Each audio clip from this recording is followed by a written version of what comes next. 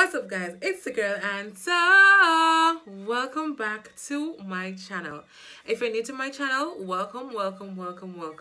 If you haven't subscribed to my channel as yet, click that subscription button right down below and turn on that notification bell so that you could be notified anytime I upload a new video.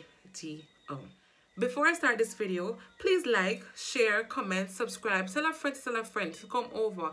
It is free to subscribe, guys. All you gotta do is just click on that red button and that's it. Turn on the post notification so that you could be notified anytime I upload a video. And also, guys, watch these ads. It really means a lot to me when you guys watch my ads, because then I also get paid by that. So whenever you guys watch my ads, which is like maybe about 2 minutes, 3 minutes video, you guys are helping me out. And you're helping me out to help others in the long run. So I'd really appreciate that if you guys continue to watch the ads. In today's video, I'll be sharing someone's story, and this story is titled My Victory Over Cigarettes. So this person who is writing to me now, or who wrote to me, is a pastor, and she is just sharing her story so that other people out there could actually you know, maybe learn from it. Also, guys, if you guys have a story to tell and you guys want to share it with the world, don't be afraid to email me. My email is business.anthonette@gmail.com. So you guys could just click, it's in my bio, so check it out and just shoot me an email and I'll be sure to read your stories. Also, if you want any advice on once I could assist, I will also be doing that. But let's get into today's video. So the story is titled My Victory Over Cigarettes, and I begin. I cannot recall the exact date I experimented with cigarettes, but I was about 16 years old. My elder brother had taken me to a birthday party at a friend's house, and I noticed a lot of girls were smoking. One offered me a cigarette and I declined, thinking of what my brother would say. But he nodded to me and I decided, oh well, everybody's doing it, and I took the cigarette. It was very awkward, and at my first exhale, I coughed. Another exhaled and I coughed again. But I continued, and after the girl showed me how to inhale and exhale, I got the hang of it. I smoked another one before I left the party, and I remember feeling all grown up. I see you. A few days passed, and I forgot all about the cigarette, until I was at the beach one day with a few friends. One of them was smoking and handed the pack of cigarettes to everyone. I took one. This time I did not cough, and it actually felt good. Nobody smoked in my home, and so it was hard for me to get a cigarette. But I would go walking with my brother, and he would allow me to smoke. I had to be very careful because if my parents or siblings found out, I would be given a sound beating. Only in the Caribbean. I smoked through college and no one at home knew about it until one day I was smoking in my room and my sister pushed the door and saw me. I begged her not to say anything, but she gave me quite a lecture and threatened to tell my parents if she ever saw me again.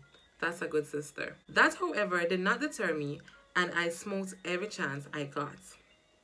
Soon it was not a secret anymore, and my mother, to my relief, did not beat me, but gave me a lecture all about the dangers of smoking and how nasty it looked to see a young lady with a cigarette.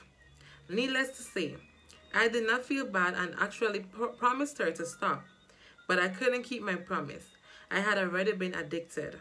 And guys, when you're addicted to something, it's a hell of a thing, because you have to have like a strong mindset to really and truly give up that addiction. Trust me, whatever you're addicted to, it could be you're addicted to social media, you're addicted to phones, you're addicted to money, you're addicted to whatever you're addicted to. It could be a struggle if you're trying to get out of a situation that involves that addiction. I got married and it continued, but my husband was totally against it. He had tried on many occasions to help me, and I lied to him many times. I would be glad when he was out of the house so I could smoke. But it was his mother who got to me. She told me she was ashamed of me and she wished her son would leave me. She told me I was a bad example to her granddaughter and explained the dangers of smoking. I felt very bad, but then I just went outside and I smoked. However, I noticed that I was developing a cough, and when I went to the doctor, he asked if I smoked, and when I answered yes, he told me try and cut it out. I had to listen, but it proven to be very challenging. I would buy a pack of cigarettes. When my conscience got the better of me, I would throw the pack in the dustbin, but a few hours later, I would retrieve it. I realized I needed help, and I was crying a lot, and I was depressed. But I just couldn't get cigarettes out of my head. I would smoke every chance I get. One day, after a fight with my husband, I decided I had to let it go. He told me he was going to take his daughter and leave me with my cigarette and my cough. It's funny how it takes situations for us to actually, get it right, where was I? I was devastated, and so I decided I had to give up my addiction. I prayed to God and asked him to help me, but I still smoked. One day, I called an old teacher whom I trust a lot and told her everything. She told me the next time I pray to ask God to take away the craving, and I did that. She quoted Psalms 107 verse 19, which says, "Then they cried to the Lord in their trouble, and he saved them from their distress." I prayed the prayer she recommended, and day by day I started to feel better. The urge was still there, but I was determined to save my marriage and get my health back on track. I prayed every chance I got, and God saved me. I was free from the addiction, and I felt wonderful. To date, I have not even looked at a cigarette. The dangers of cigarette smoking is real. It is even written on the pack, but addiction is a serious thing. I thank God that I was able to cry out to him and that he saved me. My advice to anyone in any addictive position is to get out as soon as you can and trust God. He is able to do abundantly all and more than we ask for. Captain Leba Hayling. Thank you so much for sharing your story, Captain Leba Hayling.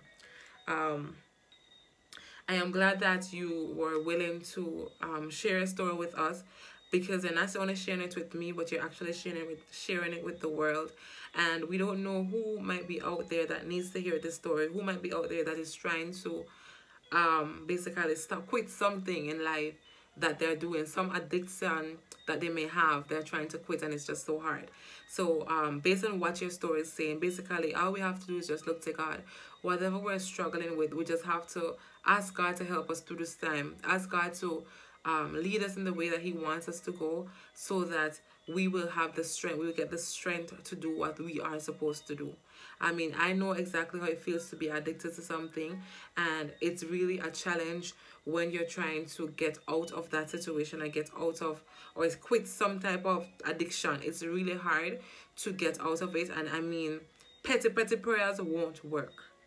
Like, we have to sincerely mean these prayers and just let everything out, whatever we're struggling, talk to him about it, and then that is going to help. Because it's not going to just happen overnight. It's not going to just happen in the blink of an eye. It takes work, and it takes you too as a person to want it so much that you are willing to let it go, regardless of how it might make you feel at the end of the day. I hope that was a good advice. And if you're out there and you're listening and you're just trying to